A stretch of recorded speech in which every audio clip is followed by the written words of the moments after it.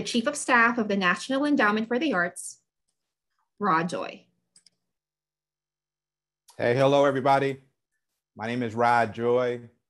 I serve as the Chief of Staff at the National Endowment for the Arts, and I'm very pleased to welcome you to today's gathering on Tech as Art. At a time of enormous consequence for our country, and at a time when we all need what art brings us, the Arts Endowment is pleased to release the report, Tech as Art, supporting artists who use technology as a creative medium. You can read and download the report on our website at arts.gov. There are so many things that I appreciate about this field scan and recommendations report. First and foremost, it helps people more fully understand how artists are incorporating digital technologies into their artistic practice. It also unpacks the creative ecosystem that surrounds this practice, including current and potential sources of support. I would like to thank our phenomenal partners who help make this field scan and publication possible. We are so grateful to the Ford Foundation and the Knight Foundation for joining forces with us on this project. We are pleased to be joined by them today, along with other practitioners, to discuss ways that artists are actively challenging assumptions of technology and building equity and fairness in their communities. Here at the Arts Endowment, we have deepened our commitment to support projects at the intersection of arts and technology through our flagship Grants for Arts Projects program in the media arts discipline. We encourage applications for projects of all sizes from a variety of organizations, large and small, in rural and urban communities alike. Today, in addition to hearing from prominent artists and funders, you'll also be hearing from a dynamic duo of NEA staff members leading up this important work. Chances are, if you're zooming in today, you're familiar with Jax DeLuca, our Director of Media Arts. Jax is an absolute joy to work with, and she is a force of nature when it comes to supporting artistic practices in film, video, audio, immersive media, and other emergent technologies. At this point, I'm pleased to pass the mic to a key collaborator with Jax at the NEA on this project to talk about why this area of research was of significance to the Arts Endowment. I'm now pleased to introduce the NEA's Director of Research and Analysis, Sunil Iyengar. Sunil, take it away. Thank you very much, Ra. It gives me great pleasure to appear on behalf of the NEA's Office of Research and Analysis at the launch of this report, Tech as Art, which has been a long time in the making. This all began more than 3 years ago when Jax DeLuca, our visionary director of media arts, you'll hear from Jax in a bit, approached our team and asked how we might get our hands around the growing influx of artwork that is made using technology, where technology is in fact a creative medium. Her enthusiasm was infectious to say the least, but more important, she was able to cite and show specific examples so my team could better understand what she meant. Creative uses of code, computation and data, tool building by artists for artists, and of course, virtual and augmented reality. But rather than just take stock of these innovations in the arts, Jax wanted to go a step further to understand and clarify needs and opportunities for workers in this emergent field of practice. She wanted to hear directly from them, in other words. This led to multiple roundtables that were conducted around the country as part of the overall field scan. We are fortunate to engage the group 8 Bridges for this work, thanks to the team there, Sarah Lutman, Jessica Clark, Jessica Fiala, and Patricia Johnson. And the work was guided every step of the way by the NEA Media Arts team and by the NEA's Deputy Director of Research and Analysis, Patricia Moore-Schaefer. I want to thank Dr. Schaefer and also Patricia Gurman, who helped at a later stage of the report's development. I should tell you why, apart from the benefit for the NEA's Media Arts Division, this was such a beckoning research topic for our office. One, for decades, we've been tracking and reporting national statistics about artists in the workforce, including their high rates of self-employment and part-time employment, and demographic and socioeconomic characteristics. Yet here was a group about whom we knew very little.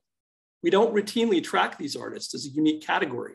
This report gave us a chance to explore how they might be similar to and different from other types of artists in terms of background and training. 2, the NEA's research team has done a lot of work around cross-sectoral partnerships in the arts, studies of the arts in health and community development, and in manufacturing, for example. Tech-centered artists are often inherently cross-sectoral, not just because they fuse art with technology, but by the spaces they inhabit in science, education, social justice, and many more.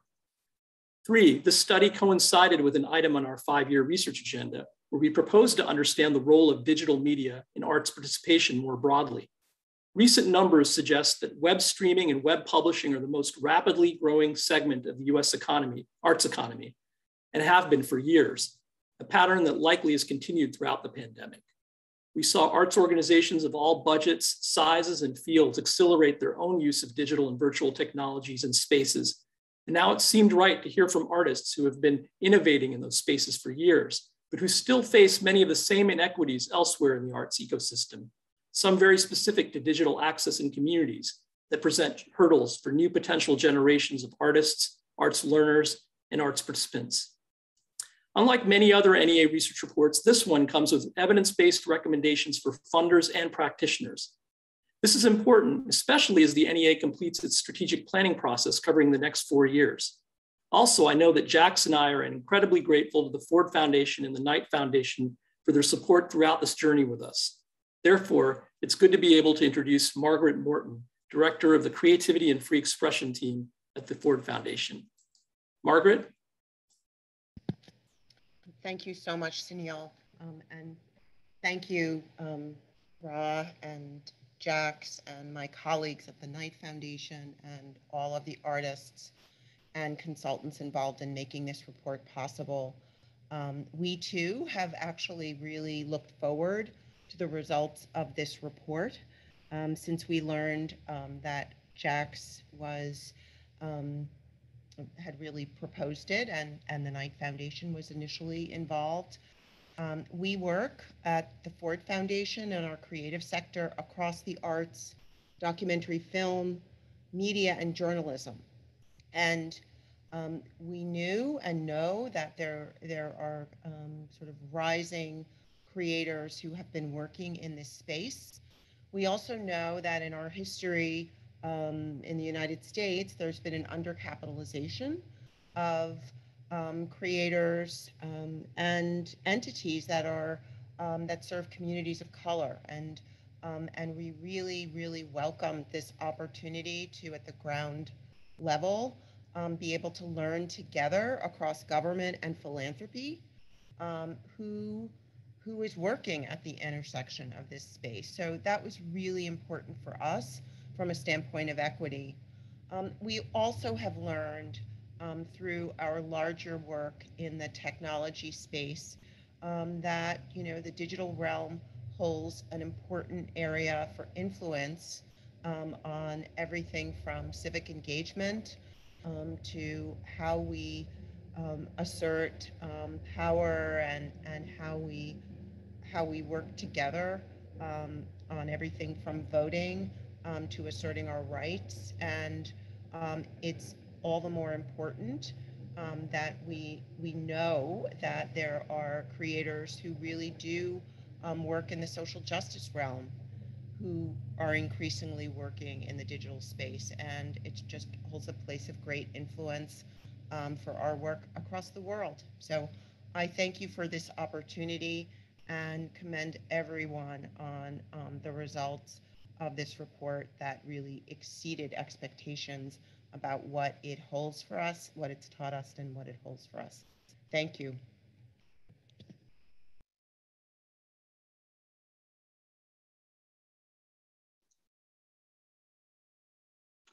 Hi, I'm Coven Smith, Senior Director of Arts at the Knight Foundation, and I'd just like to quickly echo Margaret's comments.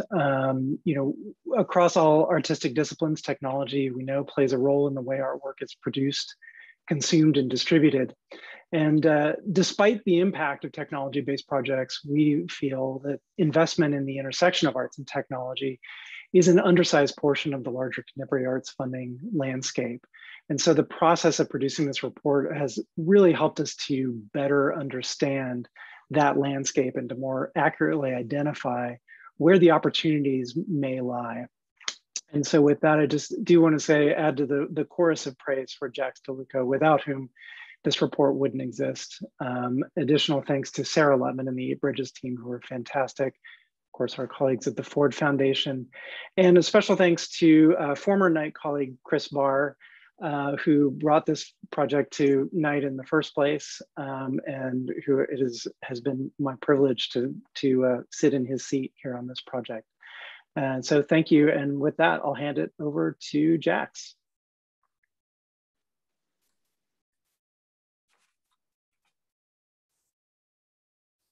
Thank you, Kovin.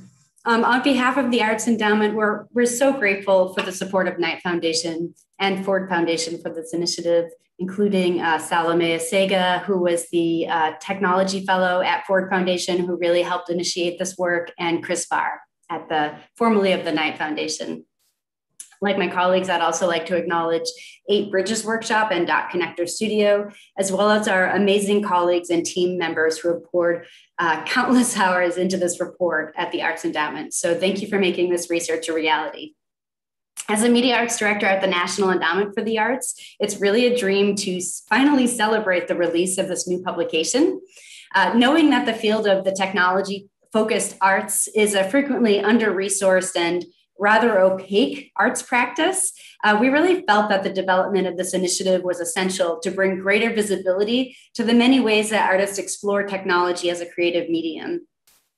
As Sunil mentioned, for the past 2 years, we've interviewed and convened more than 100 artists and practitioners to share the knowledge and expertise that informs this report. So if you're one of those contributors, please know that we are so grateful for the opportunity to raise visibility of your work and to share the value of your creative practice with the broader arts and cultural field.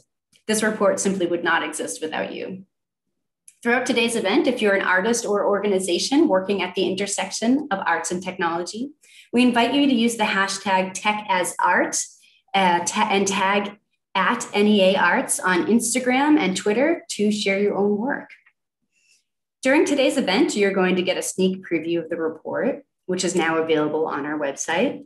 But what really makes today so special is that we have paired 6 extraordinary artists and practitioners in 3 separate conversations to illuminate aspects of the report findings and provide a deeper insight into the creative ecosystem existing at this intersection of arts and technology.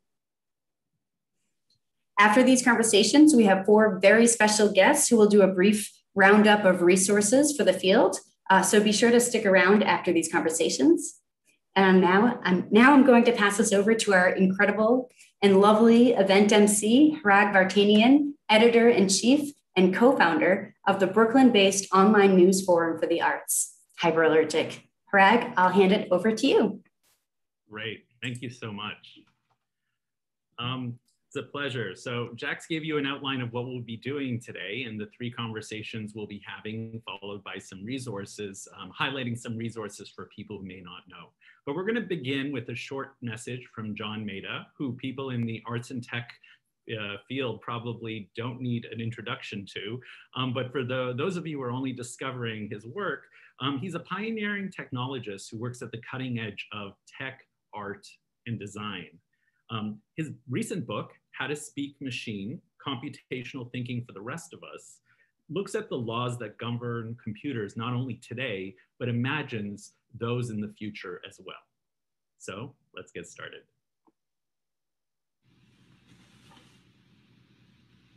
Hi there, I'm John Maeda, and I'm delighted to be here to really express my support for computational tools in the arts.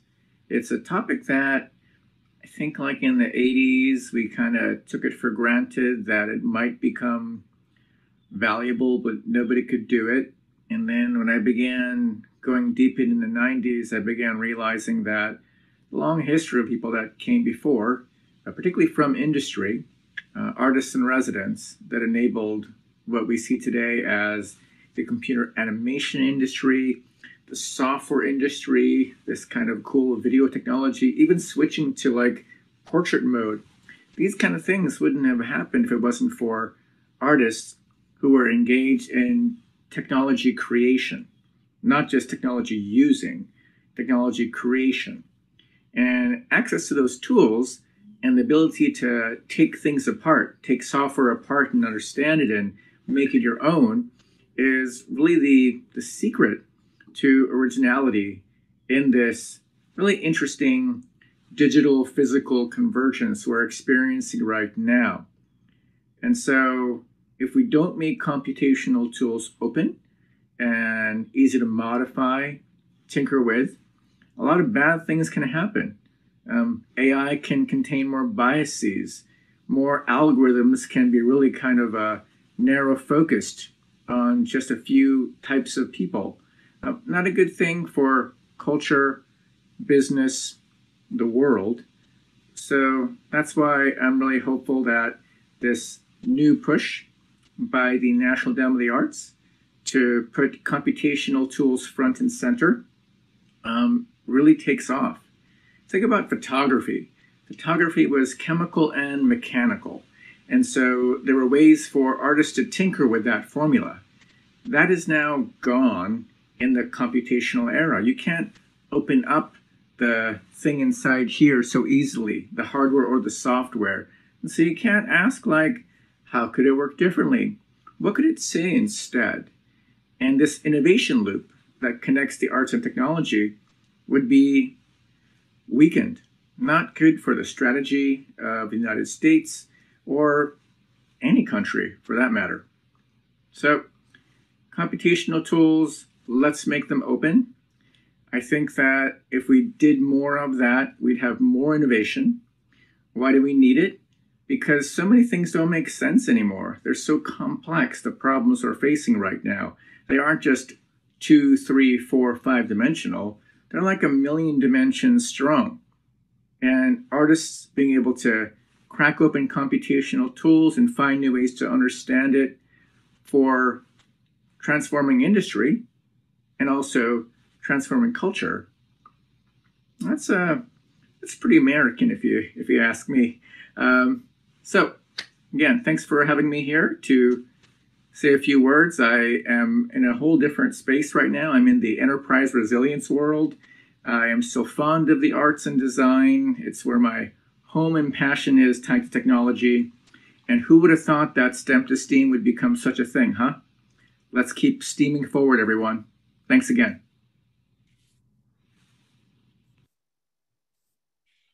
Great. One of the things that I really like about John Maeda's remarks is the fact that it really sort of represents the multi-directional nature of these collaborations we're going to see and hear about today. So without further ado, I'm going to ask Jack Steluka to give us a sense of some of the report findings and the themes that emerged. Jax, it's all yours. All right, let's dig in. I'm going to share my screen.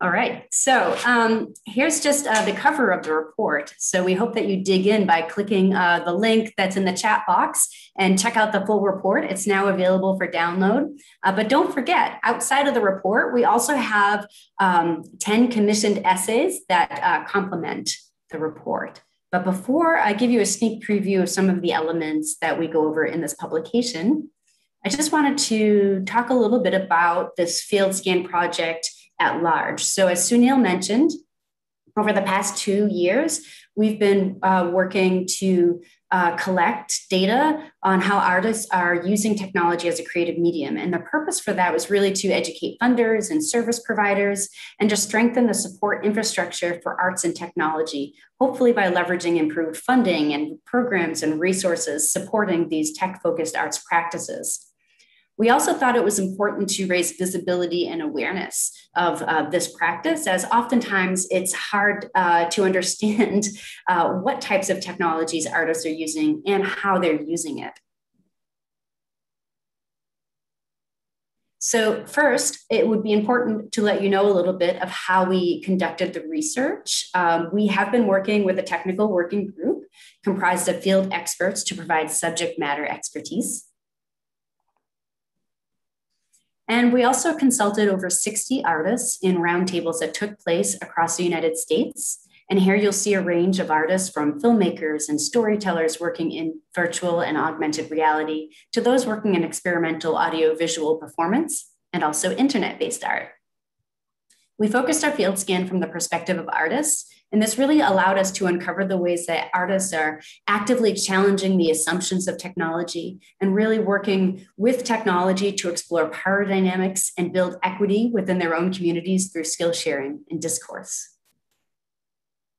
The topics that we cover in the report go over how artists are working with digital technology by writing code, visualizing data, and developing interactive experiences.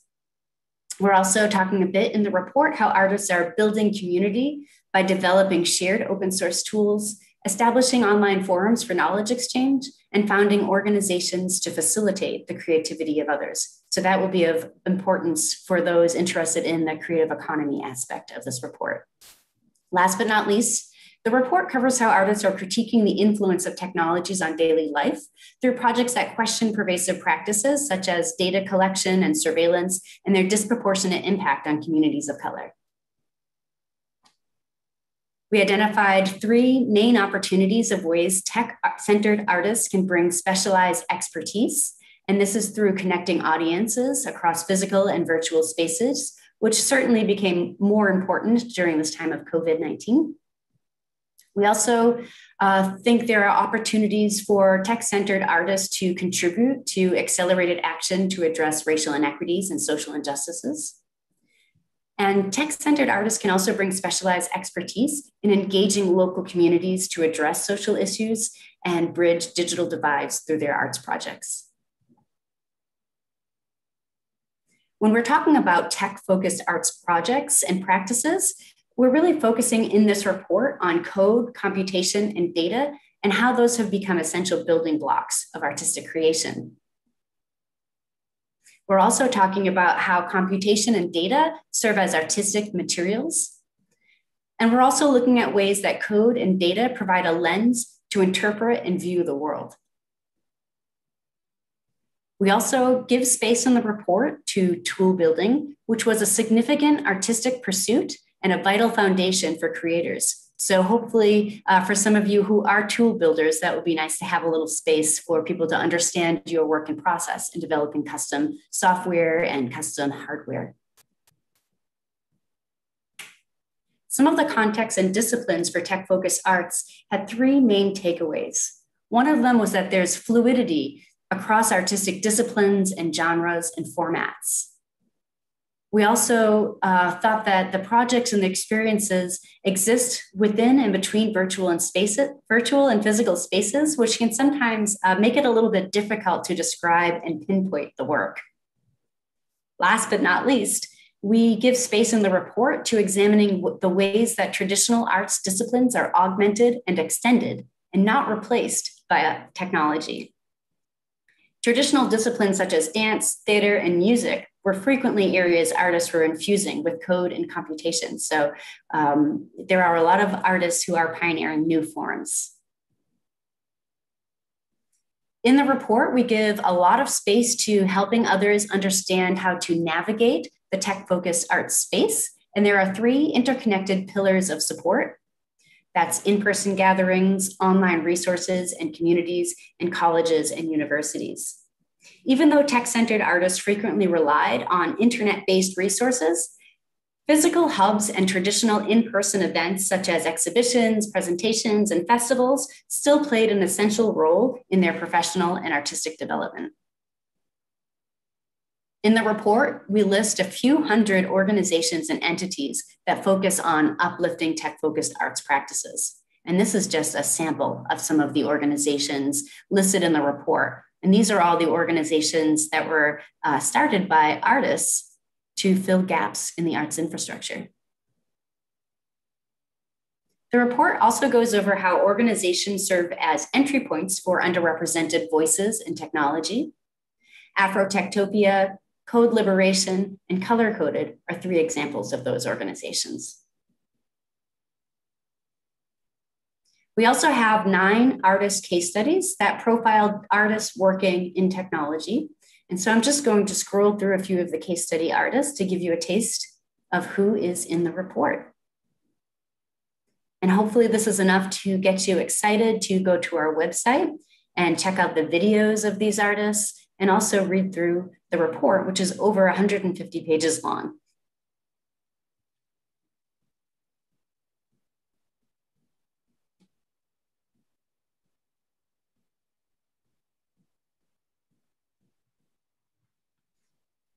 And the report also not only captures the way artists are working with technology and looking at their ecosystem, we do provide a synopsis of artist challenges. And what we discovered was more infrastructure serving artists is needed, such as technology and equipment access, artistic and professional development programs, and more opportunities to create and exhibit work at scale. Also, from the perspective of artists, there were certain challenges that they faced when working within the arts and cultural sphere. And it really was a flag for us that more infrastructure is needed to develop organization capacity to serve artists working at that intersection of arts and technology. So that goes from staff expertise to developing more technological infrastructure and building out more program support and networks. In the report, we do have a whole section for recommendations for both the arts and non-arts sectors.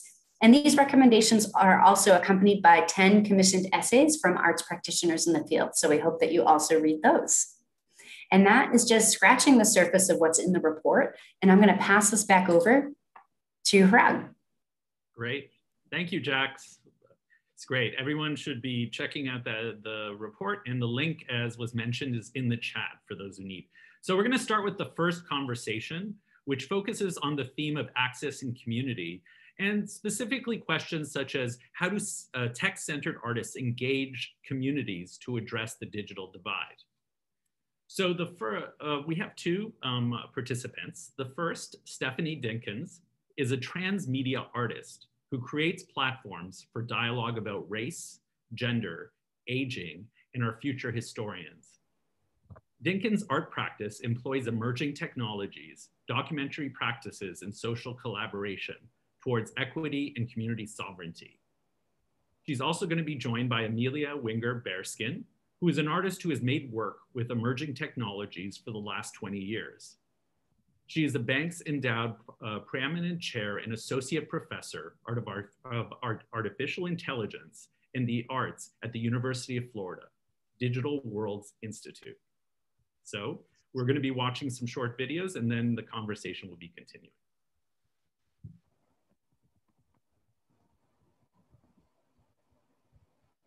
I got into coding because I wanted to do things that I couldn't do by myself. And being able to collaborate with machines meant that I could do things that I do poorly faster, and then I could do things that machines do poorly better.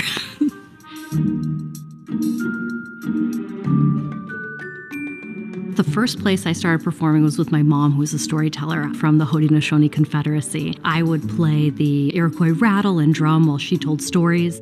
I then became a classically trained opera singer.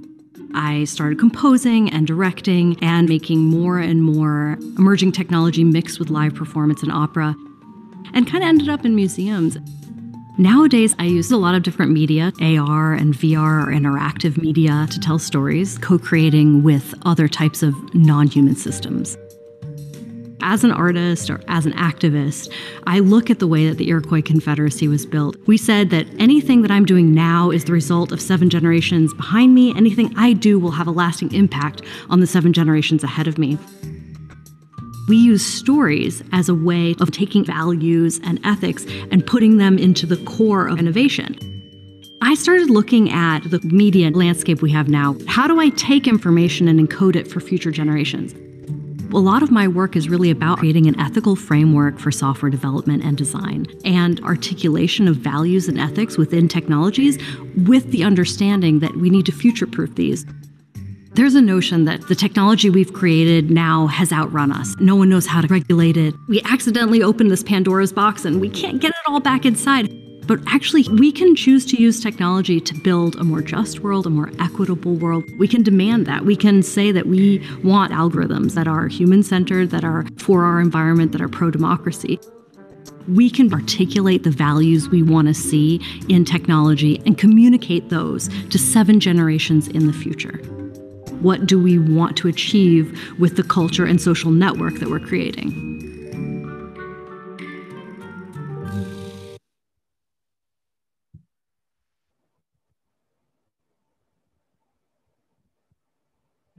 Hi everyone, my name is Stephanie Dinkins. I'm a transmedia artist and Kusama Professor of Art at Stony Brook University.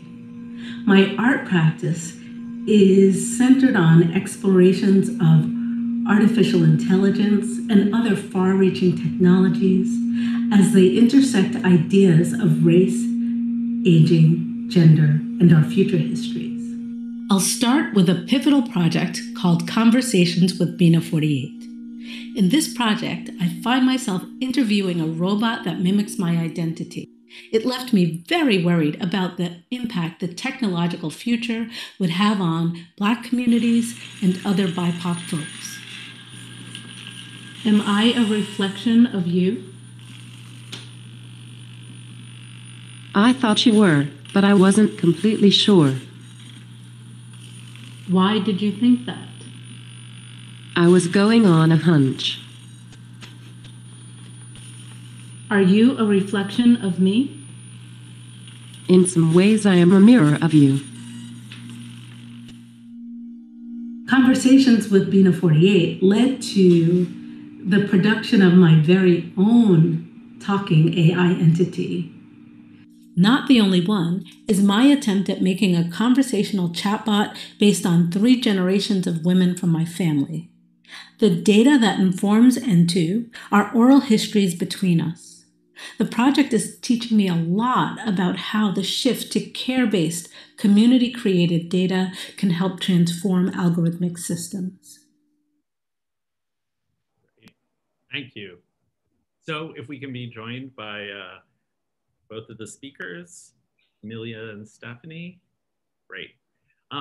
So I guess I'm going to start with the first question for you, Stephanie, since your work certainly, I mean, I think there's a lot of commonalities in both your work, but in the case of your work, I'm wondering how you see some of the divides being bridged with art and technology in a way that art that doesn't use technology may not be able to do. And I'm wondering what are some of the advantages you're seeing when you are trying to create these bridges between communities and even with the future, to be frank.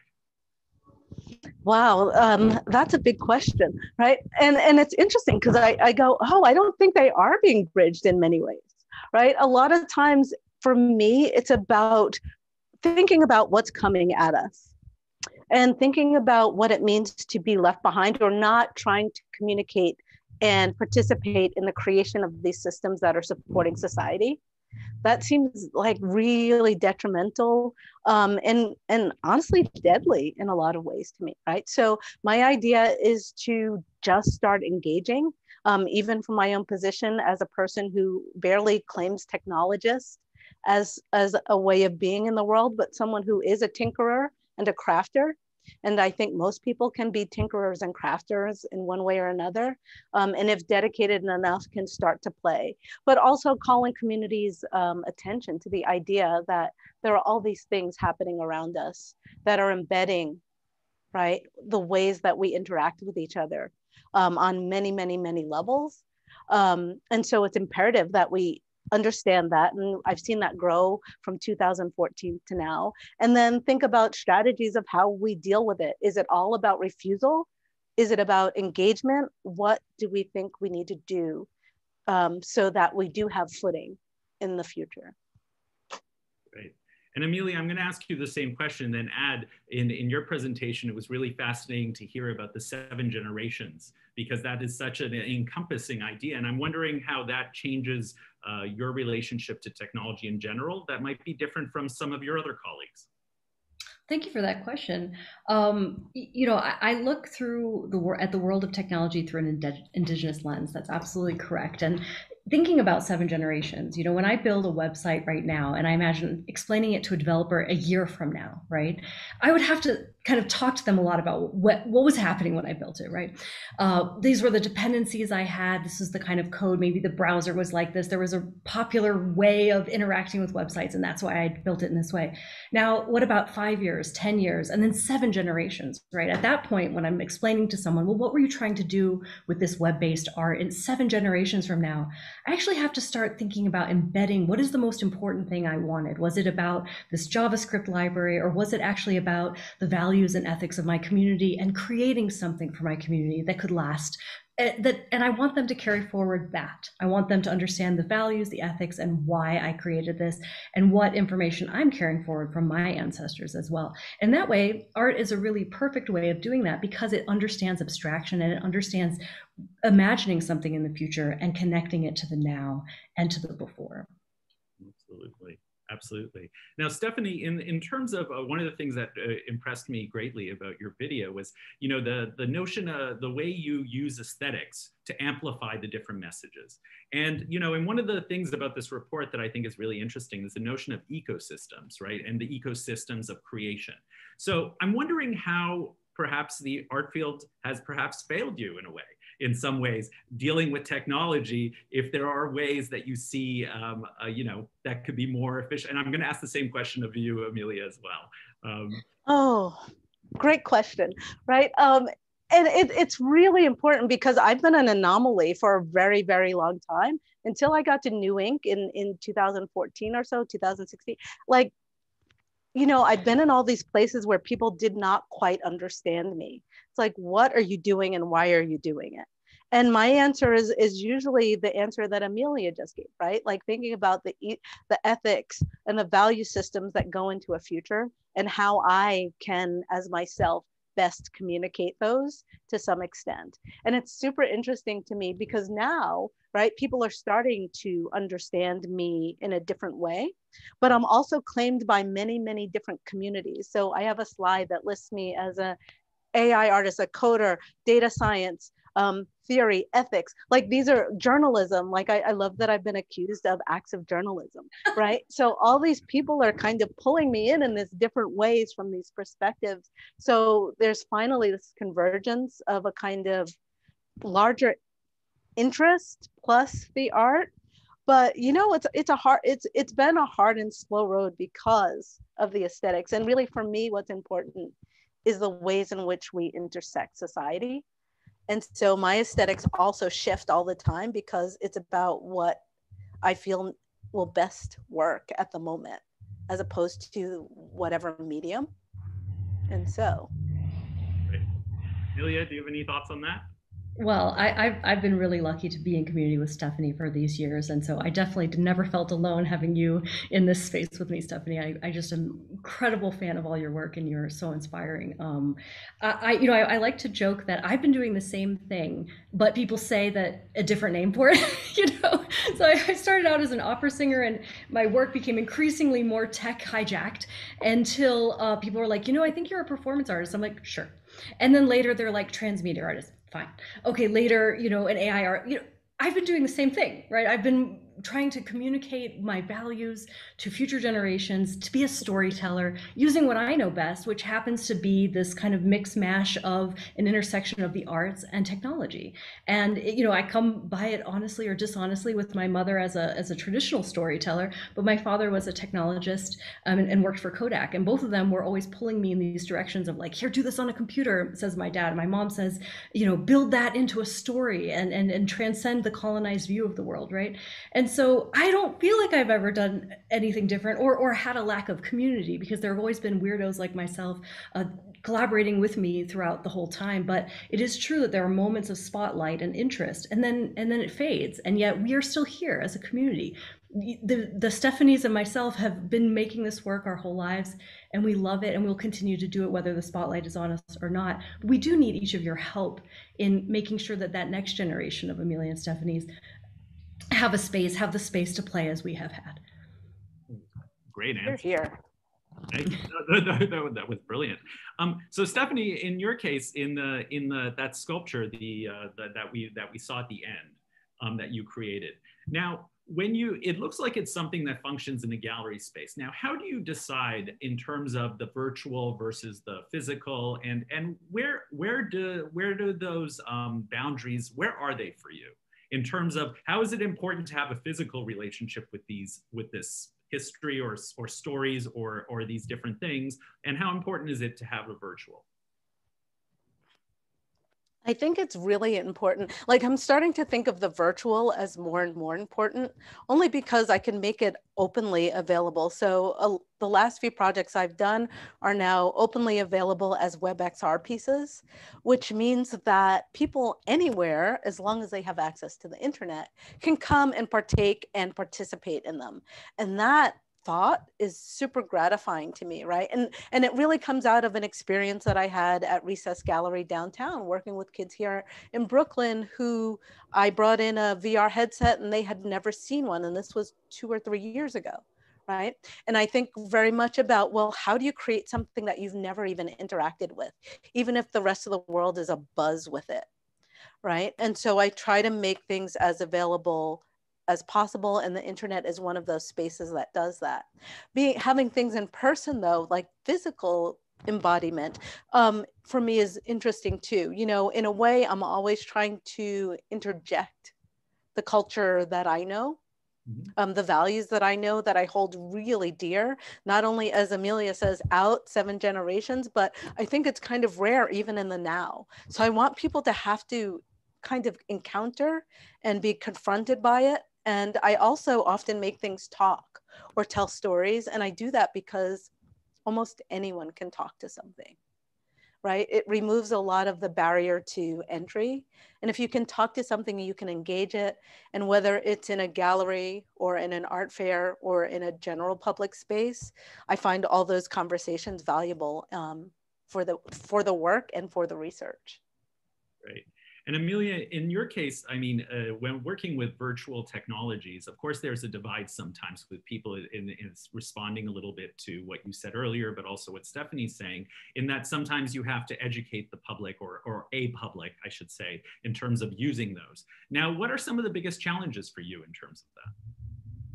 I love that. Oh, thank you. I love the framing that Stephanie gave about access and conversations. And, you know, Stephanie, I've loved your AI assembly, which is conversations that have expanded, you know, throughout time and building that community. So conversations are so important. And I think it is a building block for accessibility. I give an example. I'm doing a project with the United States Departments of Arts and Culture on our Native Land Initiative. And we're thinking about how do you take land acknowledgement and move it towards action. And initially, when I was brought into the project, they're like, our advisory council had thought about a flow chart to give to museums to understand the way in which they can heal this relationship with the land and indigenous people through land acknowledgements. And what is the next step, right? And I said, well, you know, what a flow chart is actually an algorithm. And a really great way of interacting with an algorithm is reducing that barrier of not even having to have something that I have to understand as complex as a flow chart, but I could just have a conversation. And as you know, Stephanie knows as well, having a conversation with an AI is one of the most fluid ways that you can interact, a chatbot, a conversational AI, and imagining that we can just, with a cell phone, and it doesn't have to be a smartphone, it can be SMS, that is the most available device on the planet, right, is an SMS-based interface. The accessibility of not even needing a screen it is incredible. And so in that case, technology can actually be a way to enable accessibility to concepts that are more difficult. Like if you say, well, this was going to be a virtual reality experience, the amount of museums that might be able to see it and have their entire population engage with it would be lower, right? And if your goal is to be able to have the community be involved, it's such a great way of connecting with their land and connecting with land back initiatives and honoring native land. It's important to make sure everyone's voice is included in that conversation. And so if AI can be a connector rather than something that's seen as a black box overlord, I think that's when we can see some of the very exciting spaces that technology can create for connection and community. Great. Thank you, Stephanie. Thank you, Amelia, for joining us. And we're going to continue on to the second conversation now. So in this conversation, we're focusing on value and impact. And we're talking to two arts, people involved in arts and social justice funding And they're going to be talking about the various things. And the video that will be beginning is by Scatter, and it will address a little bit of how artists address equity in the tech field. So the two speakers we have is Omari Rush, who's the Executive Director of Culture Source in Detroit, and is the governor-appointed chairman of the Michigan Council for Arts and Cultural Affairs. In these roles, he advances efforts to have creative expression thrive in diverse communities. And he'll be joined by Ruby Lerner, who is the founding executive director of Creative Capital, an arts foundation that adapts venture capital concepts to support individual artists. She serves on the board of directors of the Andy Warhol Foundation for the Visual Arts and on the advisory boards of New Inc. at the New Museum and IB. So let's get started.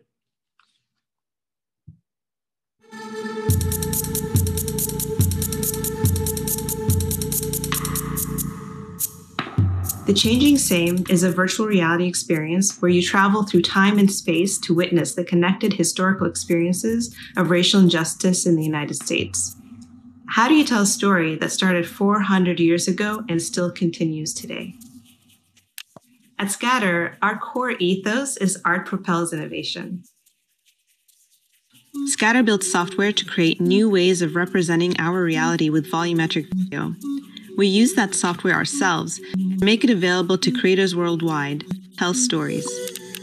Our software is DepthKit. It records volumetric video of real people and authentic gestures in 3 dimensions.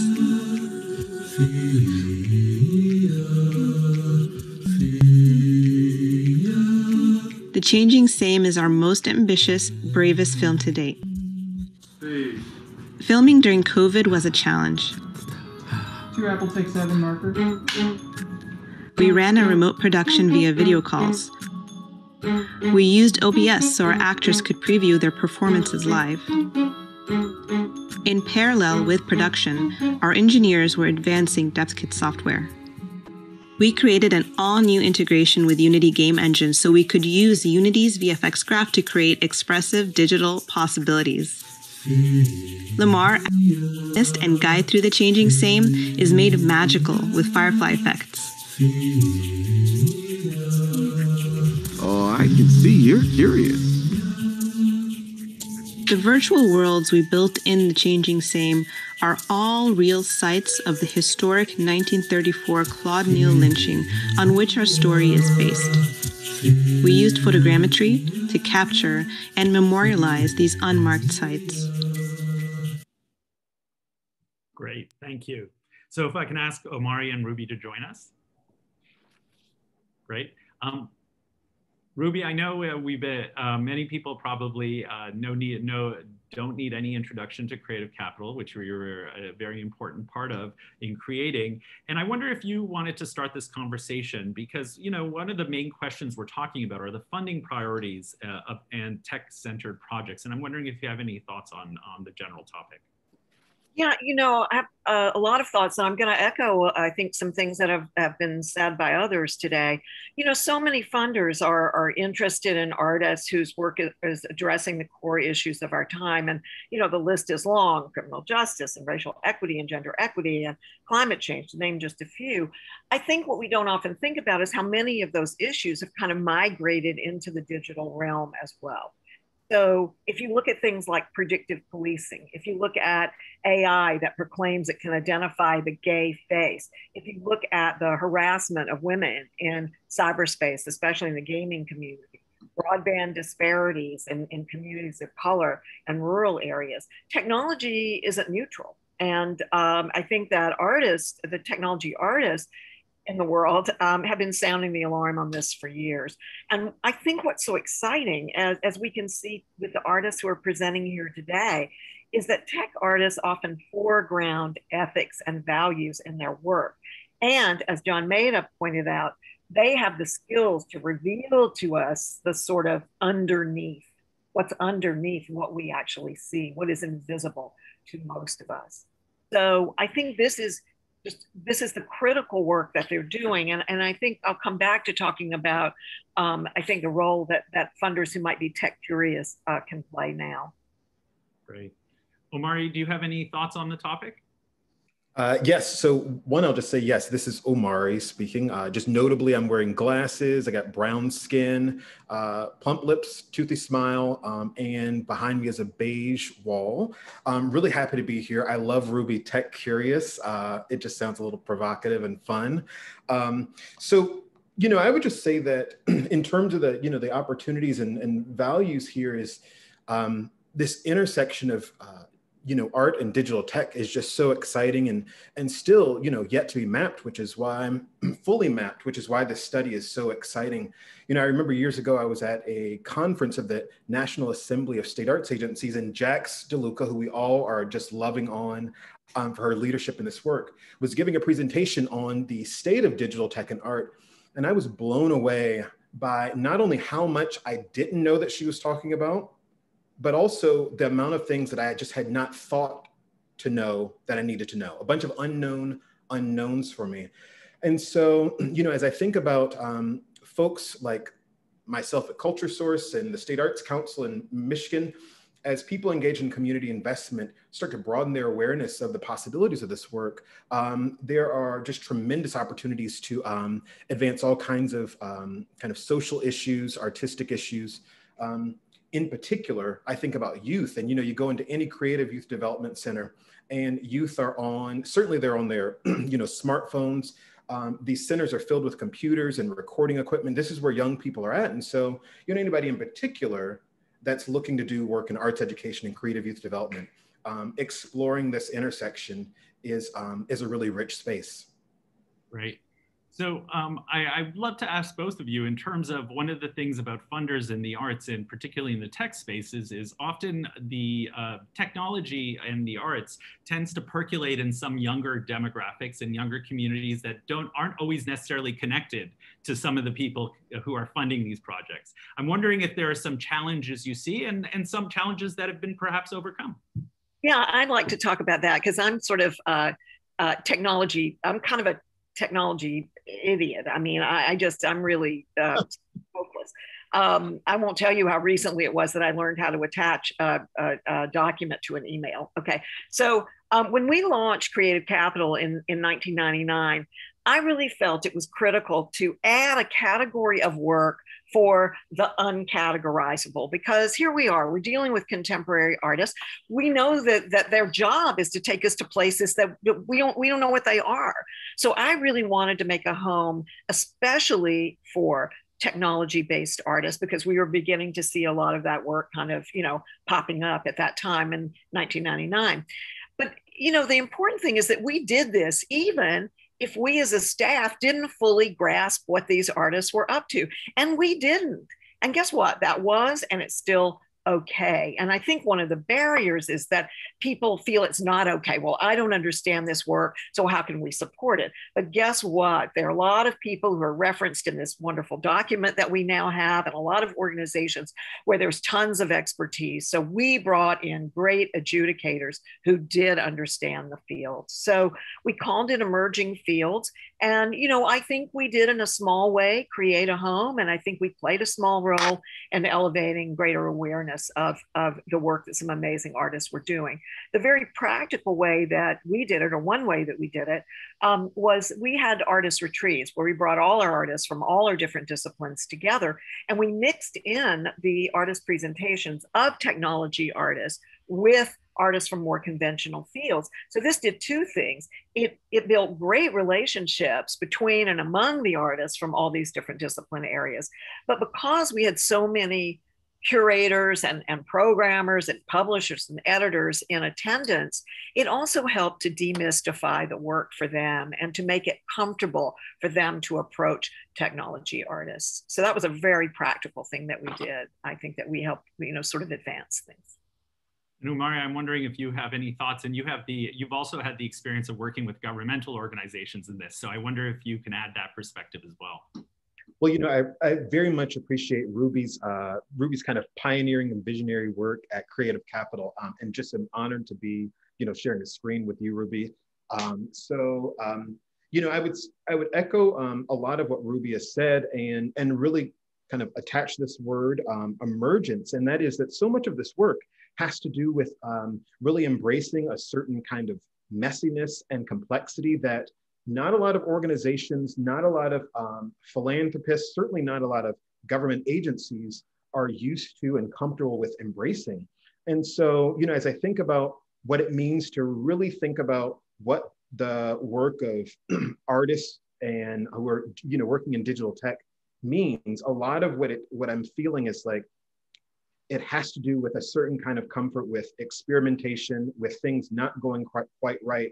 And that's going to take folks really just working differently, changing the way that they think about funding projects, the length of the funding, and the size of it. I mean, you know, digital tech can be expensive.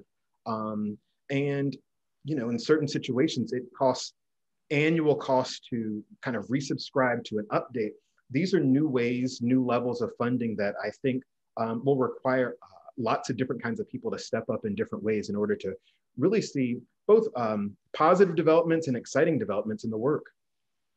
So my last question is on, recently I had led a workshop at the Brooklyn Public Library, and one of the topics that came up that I guess was a little unexpected to me, and I just wanted to ask this as both people involved in funding. One of the barriers that many artists saw were in the application processes and in the ways of interacting with funders and organizations. And I wonder if that's something both of you would like to address. You know, I think that if you're a funder, you need to be in a constant feedback loop with the people you give grants to and the people who don't get the grants to just sort of find out information like that. I know when I was at Creative Capital, we tried to have a very open-ended question, which was, tell us about your project. So that allowed people to really just talk about whatever they were doing in their own, you know, creating their own frame. And we asked a few other questions about, you know, the influences on your work and things like that. So I think we tried to keep it as open as possible. You know, I think that that's something, again, to the tech curious in this conversation who are participating today. You know, the artists who are working in this field have really the same vision and goals that I think the funders, you know, that funders do, which is a more just, a more equitable, a more open future. And so, to my mind, there's a total compatibility between the artists who are working with technology and the funders. And we need to be making a commitment to supporting this work in a robust way now. I think the imperative has never been greater. And if that means you have to adjust your, you know, your application language or process, I think we have to kind of be open to that. Spot on, Ruby. And I would just say, you know, one of the great bits of timing is that we're in a moment now where so many folks in philanthropy and again, community investment, state arts agencies are deconstructing their application processes and really reevaluating, just for the sake of equity, the way that they are inviting, encouraging people to seek funding. And so, you know, this is just a bit of encouragement. As you're doing those kinds of things, there is certainly the opportunity to think about diversifying the accessibility for artists as well, certainly artists working in digital tech. And one of the really exciting things about this report is, you know, things like the glossary in the back, that's just like breaking down very, on one hand, simple terms, but terms that are just like, you get to a point where it's like, what's the meaning of is, you know? And also just a list of artists and arts organizations that have been working wonderfully and gloriously on the margins, who are now real resources and allies to folks broadly in the field. And so, you know, I think there is great opportunity to evolve applications and to evolve the expertise of those folks evaluating the applications, and also to invite others in who are happy to, you know, engage in really meaningful and rich field building work. Great. Thank you, Ruby. Thank you, Amari, for joining us. And so now we're going to transition to our third conversation. The theme is future and integration. And the two speakers are Eleanor Savage and Rafiq Anadol. And they're going to be addressing some of the what can be done for systematic change in the field, as well as how we can integrate artist-driven technologies within this future world building. So Rafik Anadol is a media artist and director born in Istanbul, Turkey. He currently lives and works in Los Angeles and is a lecturer and visiting researcher in UCLA's Department of Design and Media Arts. Eleanor Savage is a white butch, genderqueer, anti-racist arts advocate and organizer. Savage is currently the program director at the Jerome Foundation, which is located on the lands of the Dakota, also called Minnesota. Savage has a lifelong commitment to promoting human rights and actively works against racism and all the other intersecting oppressions. So we're going to start with the video and then transition to the conversation. In 2018, I had a call from LA Philharmonic, who was looking for an exceptional installation to help mark the celebrated symphony's 100th-year anniversary. For this, we decided to ask the question, can a building learn? Can it dream? And to answer this question, we decided to collect everything recorded in the archives of the LA Phil and WCH, to be precise, 77 terabytes of archived memories. By using machine learning algorithms, the entire archive, going back to 100 years, became projections on the building skin. We used total 42 projectors to achieve this futuristic public experience in the heart of Los Angeles, getting one step closer to the LA of Blade Runner. And if ever a building could dream, I think it was in this moment. Research in artificial intelligence is growing every day, leaving us with the feeling of being plugged into a system that is bigger and more knowledgeable than ourselves. In our studio, we are constantly updating our tools and imagination and our knowledge to find a way to utilize artificial intelligence to touch as many humans as possible through art, through scientific collaboration, and through medical research. We believe that it is in our hands, humans, to train artificial minds to learn and remember what we can only dream of. Thank you very much.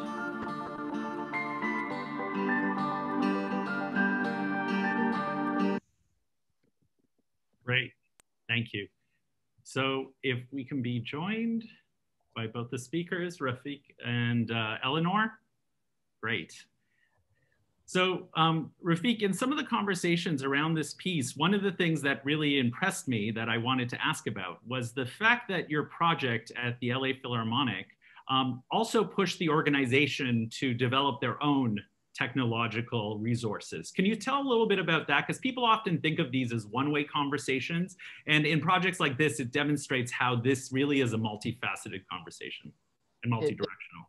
Thank you, Hurak. Definitely. I think this project was, first of all, a truly dream project, almost 2012, when I moved to Los Angeles to start this beautiful journey in this beautiful country. And then what happened was, honestly, to ask the institution, how can we achieve such a groundbreaking idea in the form of public art? By the way, I think public art is one of the most fundamentally important art form that is for anyone, any age, and any background. But the institution was also very ready for LA Philharmonic to really embark their journey to the next 100 years.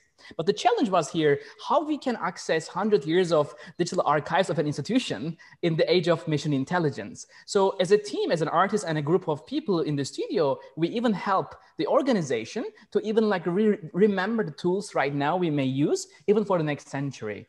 And while doing that, I think the institution completely enjoy the collaboration and enhancing the tools, but also new ways of looking the future.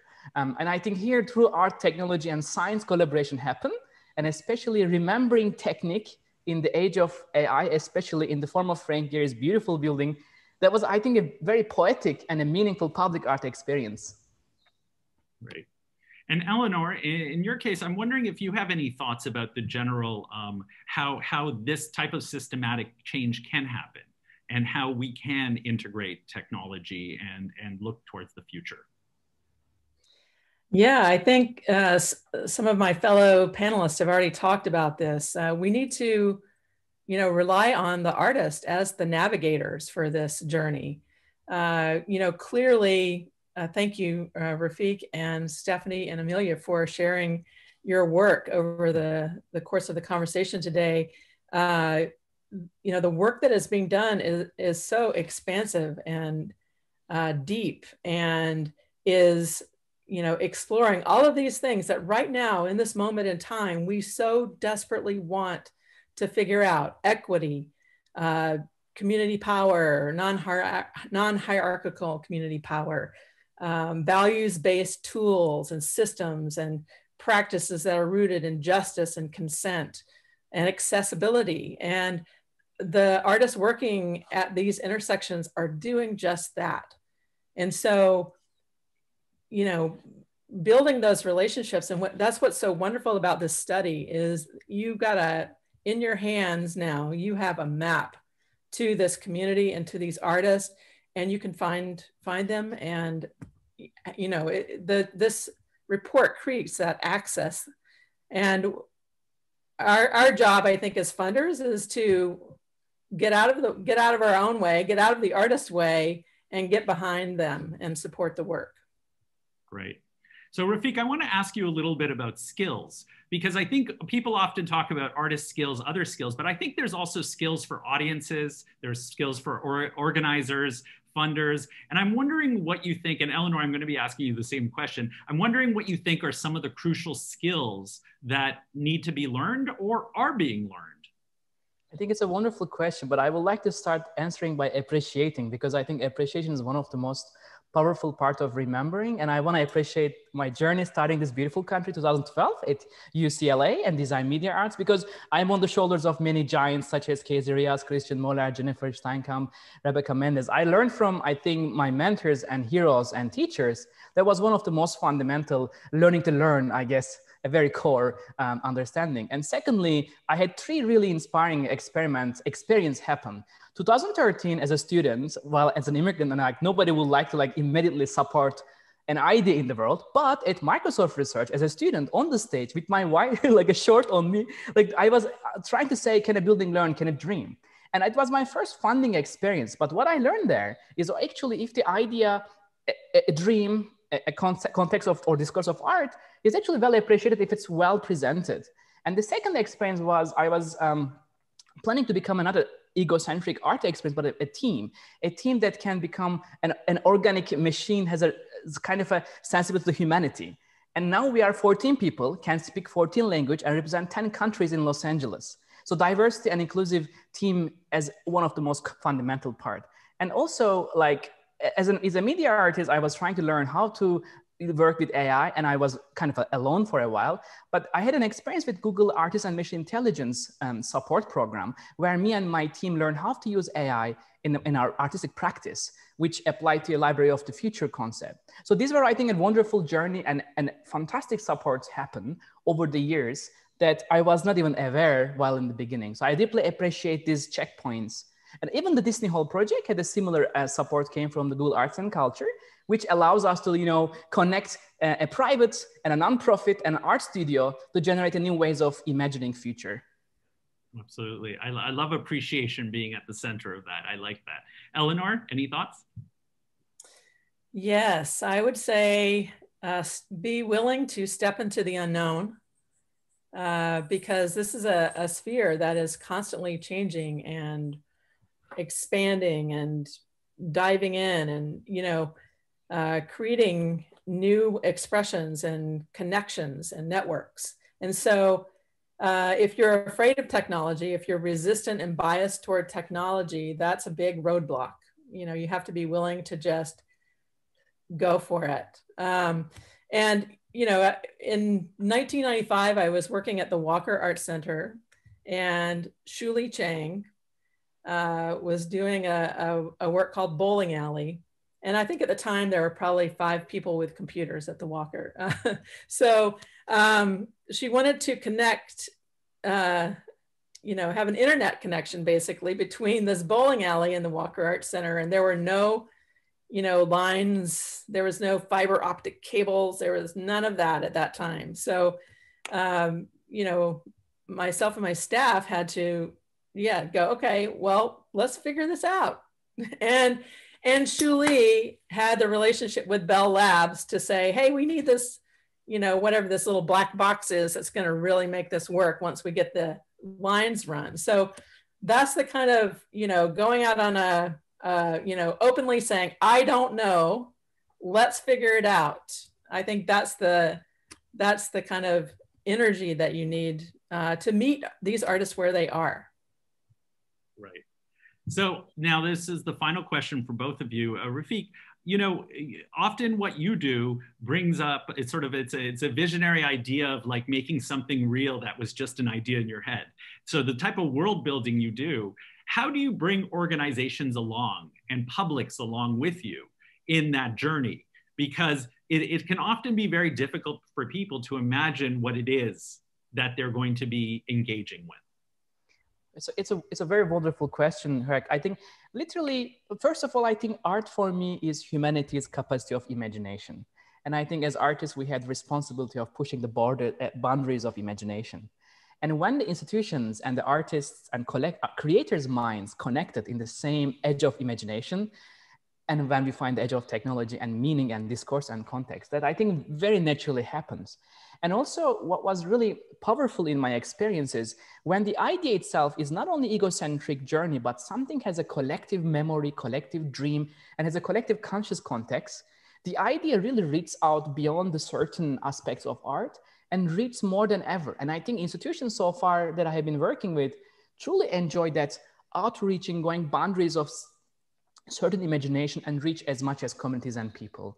That's what I found. And also when an artist or a creator, creative mind and an institution comes together, if the values connect and if they can openly imagine and discuss, and I think success in this context is making dream to real.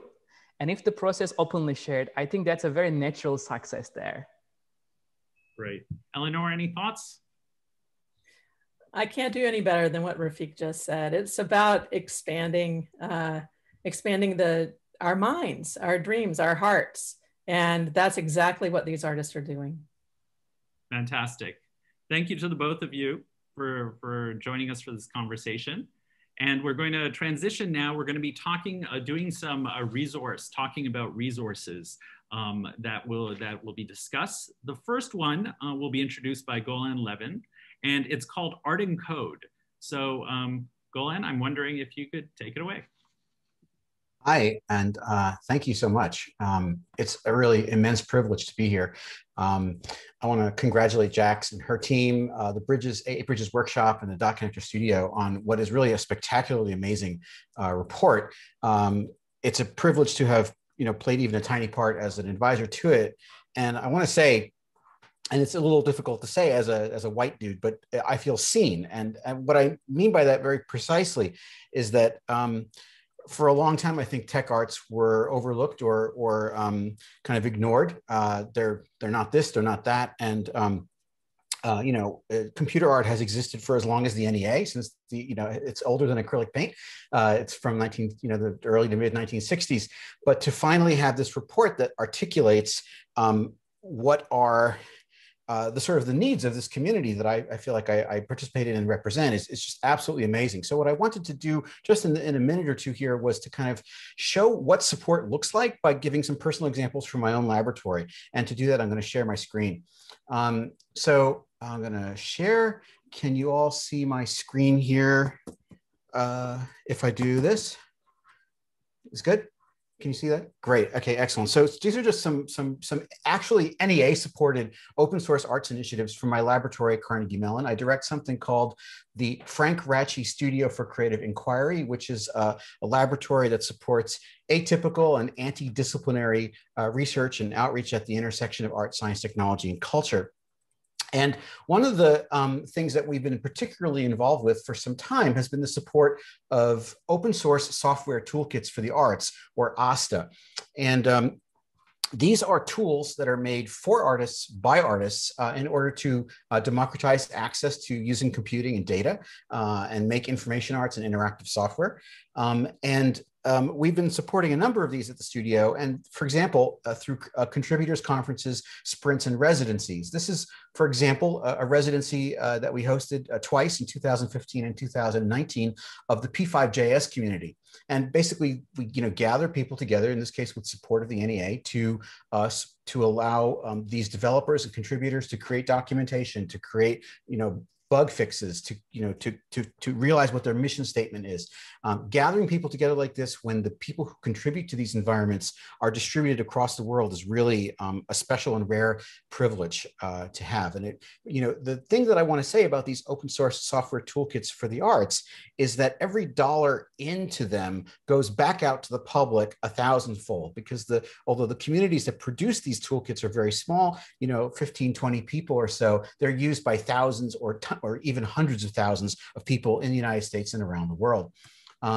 We had another residency more recently where we hosted a group of remote artists in residence. All these are artists who are working on tools. And one of the outcomes of this was a great resource that's mentioned in the report by Everest Pipkin called the Open Source Experimental and Tiny Tools Roundup. It's a list of more than 850 open source tools for the arts made, again, by artists and for artists. Also, with the support of Knight Foundation and NEA, we convened a group of people who are developers of open source software toolkits for the arts. And we have this report on our GitHub, also mentioned in the report, sort of thinking specifically about the needs of this community as a resource that I wanted to mention.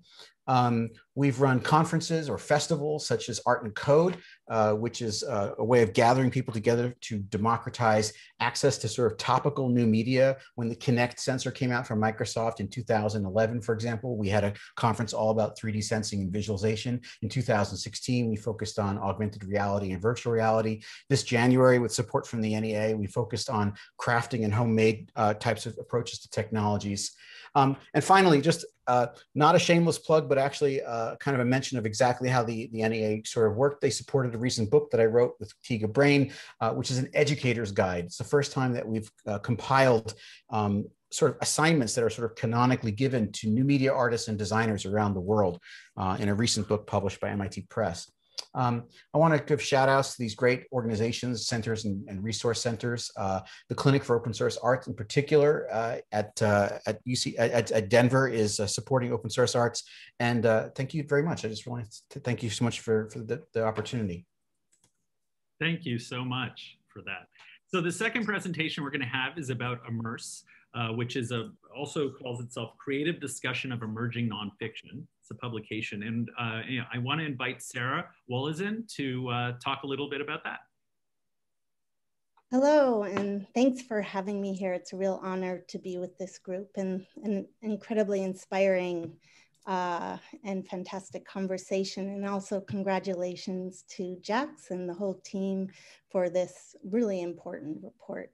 I'm going to talk about Immerse, and let me share my screen. Let's see.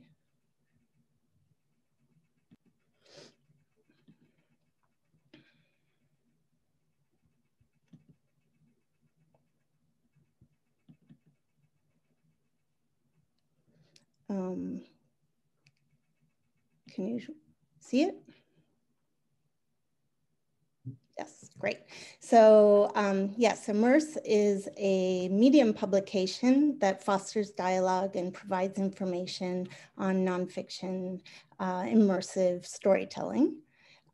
We have a team, an editorial collective with Jessica Clark, who's also the publisher, and Ingrid Kopp, who's also a producer, Abby Sun, who's the main editor now, Kat Cizek, Carrie McLaren, Ngozi Nwadigabu, and Claudia Romano. Why are we here? We're a community. It's a place to ask questions, have conversations about these rising forms, how they work, what they mean, and how makers are innovating. And we really care about access and opening this field to anyone. Anyone with an internet access can access this publication. And we're always looking for different writers, and we're also really focused on bringing BIPOC writers and artists to write and to feature. We want to spark conversation. Immerse writers, they examine the art and craft of emerging nonfiction media, impact, the implications, evaluation, aesthetics, audiences, and social change. How are people using these technologies and creating media for social change. We're co-produced by MIT Open Documentary Lab, where I'm the director, and the Dot Connector Studio. We're founded in 2016 with a grant from the Pledging Fund, and now are funded by Ford and MacArthur and NEA. We're interdisciplinary, and we serve as a bridge between academia and practitioners. That's very important. We have scholars who write, and we also really give space for practitioners to reflect on their practice and write about it and share what they're thinking and be in dialogue with each other. We have a website and a newsletter produced by Ingrid Kopp. It highlights projects, shares articles that we're reading, funding, events, upcoming events. It comes out monthly. We also publish research. So our Collective Wisdom Report, which was created by the co-creation studio at our lab, the MIT Open Documentary Lab, we published a lot of sections from that field study at Immerse, as well as Making a New Reality, which is a toolkit that shares resources for professionals who want to create more inclusive media futures. That's it. That's a short, I was asked to give a short description. If you have any questions, you can reach us at editor@immerse.news, and we're always looking for writers, so please pitch stories to us. We'd love to hear from you. Thank you, Sarah. It's wonderful. So now our final of mini resource shout out is going to Processing Foundation, which makes software tools available for free that support the use of code for self-expression. And the speakers will be Saber Khan, and I believe Dorothy Santos will also be joining you. Hello, it's nice to see you, Rog. Yes, my name is Dorothy Santos. I'm the Executive Director for Processing Foundation. And this is such a great time. It's great timing speaking with you all because we just announced our 2021 fellows. We have an annual fellowship program that is generously supported by the National Endowment for the Arts. And as you can see, Saber is showing some of our fellows here. And you can visit us at processingfoundation.org. And another thing that you can learn a little bit more about what our fellows are doing is through the past work, obviously, through our Medium publication. So that's another place that I would love to invite everyone on the call to actually take a look at, because you can learn about the work we've been doing since the inception of the fellowship program. And so our fellows this year are working from everything between leading P5.js workshops virtually in the Philippines, and even creating a digital witch coven via P5.js. And we also have teaching fellows as well, which is a part of our robust public programming through Creative Code Fest, Processing Community Day, etc. And we also do advocacy work by partnering with organizations such as Logic Magazine and creating class code decolonize with, artists Shinshin and Shanae Mikuline Holloway is another example of what we're doing out in the field, so to speak, and in partnership with educational institutions. And Saber is our education community director and can actually speak to the Creative Code Fest and some of the programming that we have specific to education. Yeah, thanks, Dorothy. Hi, everyone. Saber Khan. I'm a teacher in New York. My day job is a K-12 teacher in New York, and I also work as education director of Processing Foundation. And while the work Processing done is definitely, with a lot of educators, recently we've invested in K-12 education quite a bit more. Because our tools are open source and free, they work really well in this sort of growing computer science that's happening in K-12. And we think we have a very important message and set of tools that sort of highlight art, code, and diversity. And we have a very community-focused outlook. So if we feel like we're very important in that conversation, and we do a bunch of things along those lines, we have events that Dorothy mentioned. They're in person, and then we've sort of taken them virtual. We also highlight educators in our community, since so many are educators already, both K-12 and beyond, and sort of talk about their practice, and they share their materials freely with the wider community. So we really appreciate being able to do this work. And if this work is of interest to you, please, get in touch. But Dorothy, you want to continue? Yes, and oh my goodness, I'm so sorry. I did not actually describe. I am a brown-skinned Filipina human being based out in San Francisco Bay Area. I am wearing a blue top. I'm wearing clear glasses. I have short hair, and also behind me is Carl the Fog, which is a local, natural celebrity. But something else I wanted to mention was the 20th anniversary of processing. Processing is 20 years old. So, it's, and I just feel like we're getting started. And I have told Saber that I am all for inviting anyone who wants to make a cake, whether digital or real, to make one and send it our way. We'll be more than happy to receive it. Or even to wish us a happy birthday. That would be great. Saber, is there anything else that I'm missing? I feel that there are we could talk on and on, but for me, that's what I have left. I know that was really great. It was really great to be here as a K-12 teacher. I don't really get to hang out and hear these types of conversations. So it's like the first week that school's been out. So I really appreciate having the time to join and see this conversation. Yeah. I'll put our link in the chat. Our link will be in the chat. Thank you, Saber. And also something else I saw really quickly in the Q&A, accessibility and inclusion is a huge, huge area for us at processing. So we are looking at,